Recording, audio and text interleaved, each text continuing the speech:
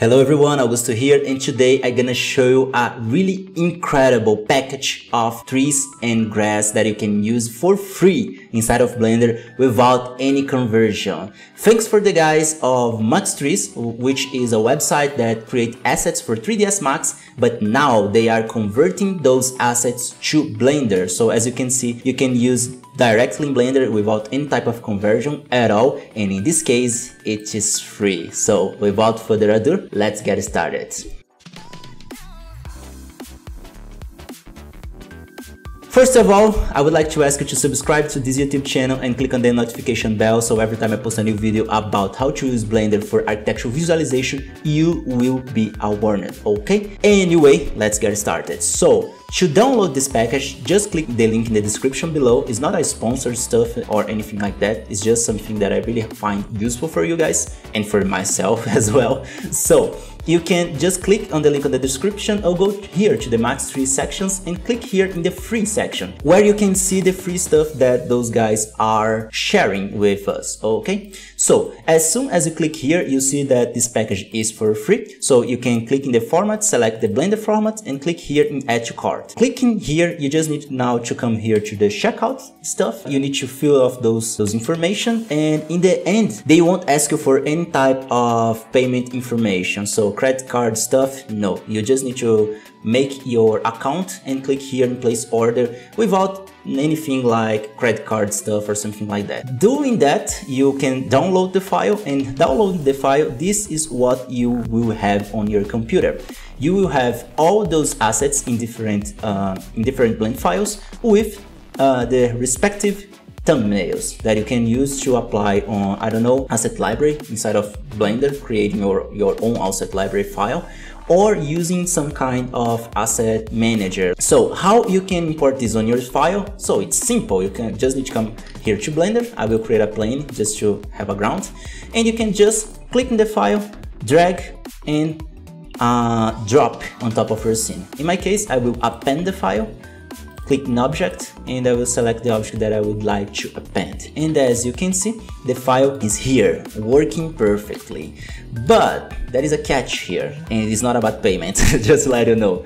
There is a small configuration for Eevee that is wrong in this file. So let me show what is this configuration. So if I come here to the material preview, where you can see Eevee working, you can see that things are kinda strange, because you can see the leaves behind the stuff. I don't know, it's weird. So to solve that, you need to come to the material stuff. In the trunk, you need to change the configuration on the material viewport. So you come here to you come here to viewport display, change from alpha blend to opaque, because this is not to be on top of the leaves. And for the leaves, you need to change it from alpha blend to alpha hatchet, which is really better because you can see better what's going on. The same for leaves and mossy, or I don't know, flowers. Change from alpha blend to alpha hatchet. It's a bit heavier to process, but it's better because it will work better on your scene. As you can see right now, it's looking better now. And for cycles, how can I work with cycles? Just don't care about any type of those configurations. You can just ignore what I just did in front of your eyes. So coming here to cycles, it will work. It will just work perfectly, as you can see.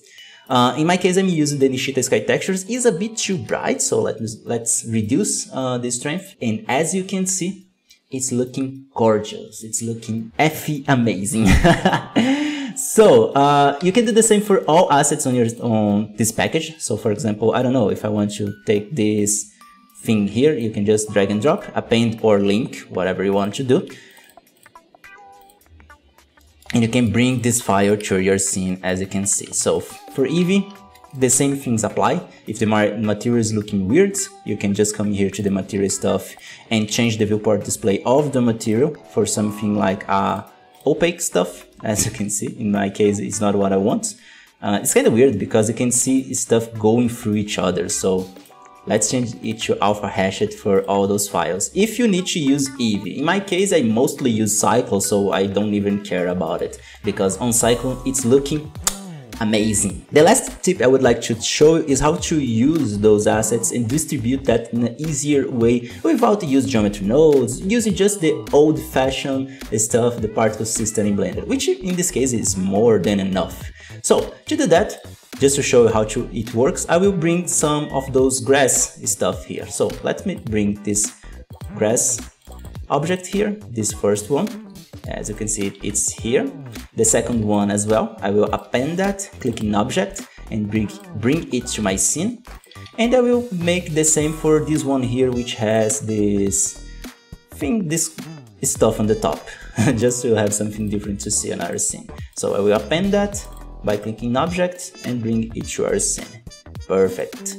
Now I can select all those assets. Actually, let me open a new window and I will open for you an outliner and I will move these objects pressing C to create a new collection. I will create a collection called grass. In this collection, I will put my stuff in it, on it, I don't know, English, sorry. And I will put this on my collection, and now I can distribute this collection on top of this plane without subdivision or something like that. You can subdivide, obviously, but anyway, let's do that another time. In this case, so let's come here to the particle system, create a new one, change it to hair, advanced, and let's reduce the number for something like 1500. It's more than enough, I think. Also, I'll come here to the render section, change from path to collection, and then I will select the collection with my grass, and done. Oh, but everything is in the wrong direction. How can I fix that? To fix that, it's really simple. Just select your plane, come here to rotation section, turn it on. Remember, you need to have the advanced stuff on to see the rotation, and just change the velocity and just change the orientation axis from velocity hair to global Y. This will make sure that all those assets will be pointing up. I don't know why this is not the default, but anyway, particle system is an old thing in Blender. Soon we just gonna use geometry nodes for those stuffs. Okay.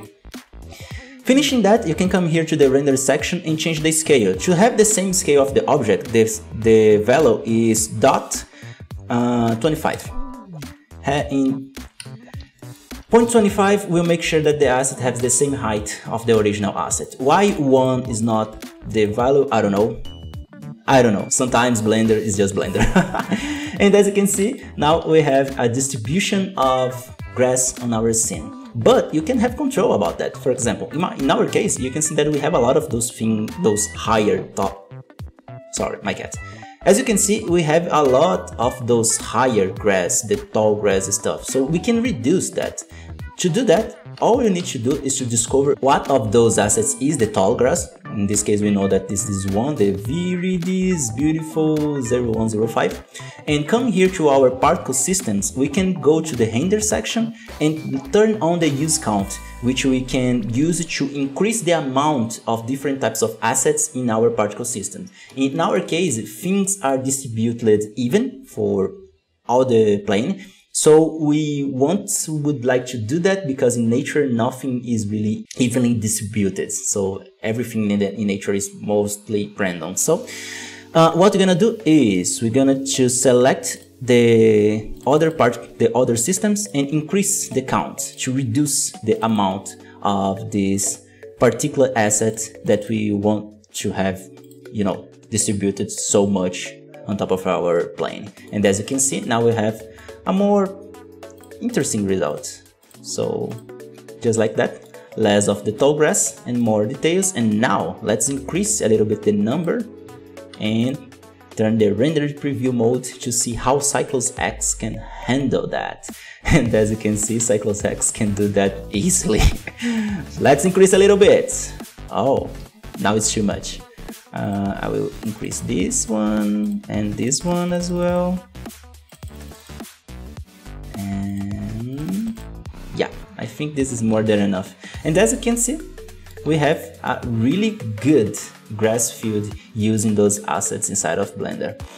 For last thing, let's increase a little bit of the contrast, and voila, that's amazing.